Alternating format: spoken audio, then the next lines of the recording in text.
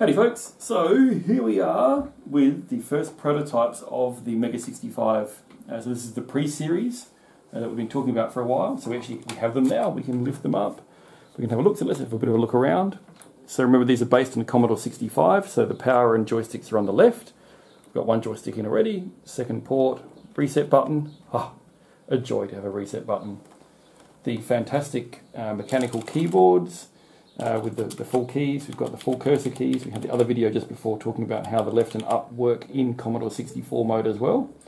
We've got the lock lights that will come on when it's on. The floppy drive, of course, that really works. And so hopefully over a few videos we'll show a few of these things working. And then at the moment, ports on the back. Power at the back so it doesn't get in the way on the side. Cartridge port.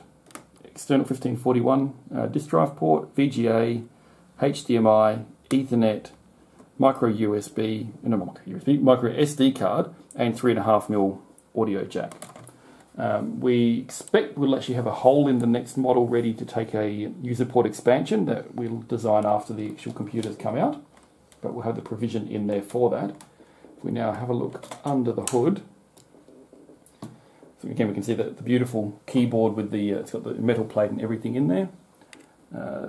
Keyboard, cable, clock, real-time clock and battery, cartridge connector, and all the usuals we'd expect to see. Full-size SD card internal as well, so you can actually have two SD cards. PMOD connectors by the trapdoor slot for expansion. The floppy connector, of course, and power for two floppy drives. So you can, in principle, have two floppy drives. We're not creating anything for that at the moment, but you could down the track if someone makes the VHDL for it. You could actually have a 5.25 inch drive on the cable as well and have that actually work as a 1541. And then we've got some more expansion. So this is the internal speaker. So we can have an internal speaker actually in the computer if we want to.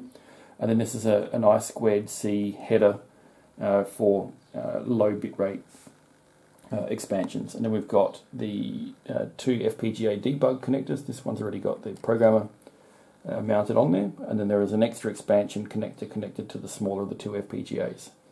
And dip switches so we can have some configuration in hardware. But we've also got static RAM on the motherboard as well as battery backed. So we can actually have, is it PAL or is it NTSC? We can have that all configured in there. So let's put this back together and fire it up. So these pre-production units were vacuum molded, and so they're fantastic. They're structurally as strong as regular plastic. The fit is almost as good as injection molding, but not quite. So these are a little bit loose fitting, but that's a totally expected part of the prototyping process. And when we go to actual injection molding, everything will be fine. So let's turn it on. So if we turn it on, you can actually see that it took longer for the monitor to power up than it actually did for the MEGA65 boot sequence. So I'll just do the reset button again so the monitor doesn't lose sync. We very briefly see the Mega logo there as it's checking the SD cards and things. And you've probably also heard the floppy drive words. So even though we're using an SD card for storage, the floppy drive will actually track and make the noise. So it really feels, it feels like I'm back at a Commodore 65 like I used to use in the 90s. So let's load something. And again, we can hear it do the head seek and the track bump.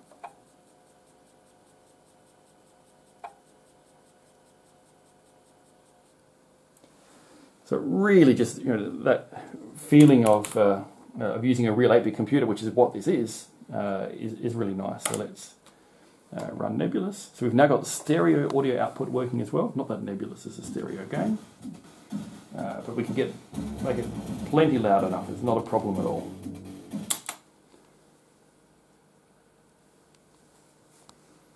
That's actually interesting. I suspect that people will start repackaging games to remove the compression or patching, making a patched Exomizer depacker or something that will use the 40 megahertz, because now actually you spend more time waiting for the depacker than anything else. We'll have a quick look. We will play with high high scores. Do you want to reset my quick note? It sounds fantastic. It looks fantastic.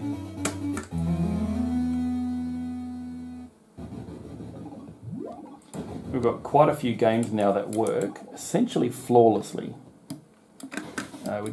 Oops, what am I shooting that for?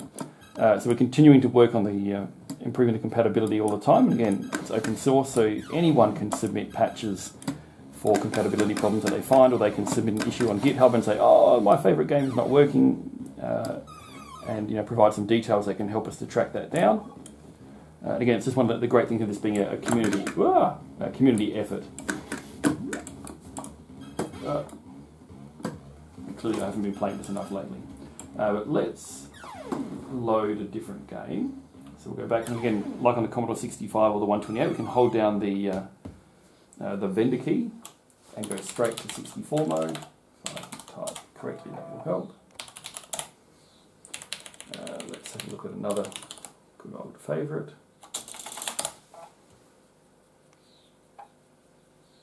So the native loading speed, because we're not using any fast loader here or anything, and we're running at just regular 1 megahertz. So the Commodore 65 ROM will load at about 2 kilobytes a second when it thinks it's using the internal floppy. If we were to go to 40 megahertz, then we can load something in of the order of a second. We might do that with the next game.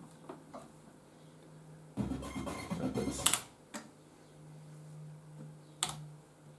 have a look at Crackout.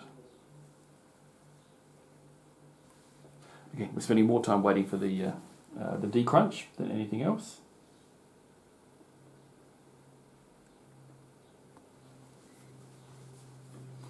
Let's get high scores, load. Oh, okay, and we've got a joystick in port 1. We don't have to take our joystick out.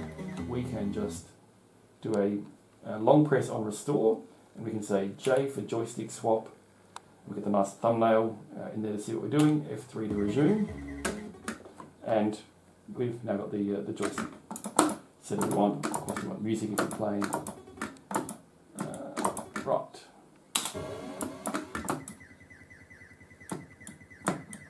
So again, lots of games that are working really nice and are already really great fun to play on the MEGA65. And the FPGA SID implementation that we've got is already really quite good, as you can hear. Like, it sounds really nice. There's nothing using the machine for me anymore that breaks the spell to say that I'm not on a real 8-bit computer. It's just really lovely and really fun to use. So let's, as promised, we'll load another game. This time we'll set the CPU to fast mode before we load. Poke 0,65, or we could instead, from in the freeze menu, we can do F to change the frequency. Just depends on what you want to do. So let's now load. Occasionally the keyboard will stop responding, and this is a known bug that we need to look at. So we'll just see if that fixes that. We can, in fact, even change the CPU speed while it's loading. So if I hit there, now we'll go frequency to 40 megahertz. And you can hear the track step really fast. We'll go back to 1 megahertz so we can run it.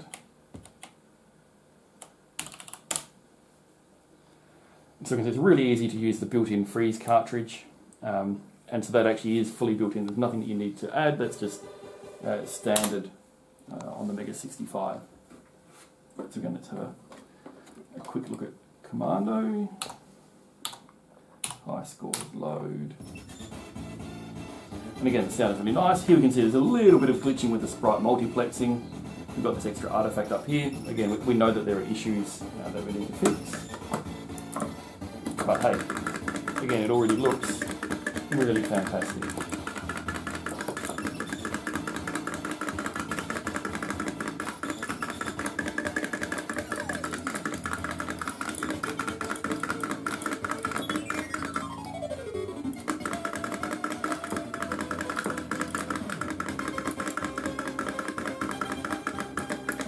we want to chuck a grenade with this fantastically huge space bar, just like on the original.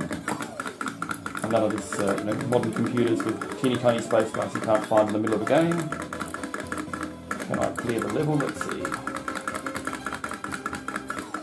We love our homemade joysticks as well. Just as clicky as the keyboard on the MEGA65.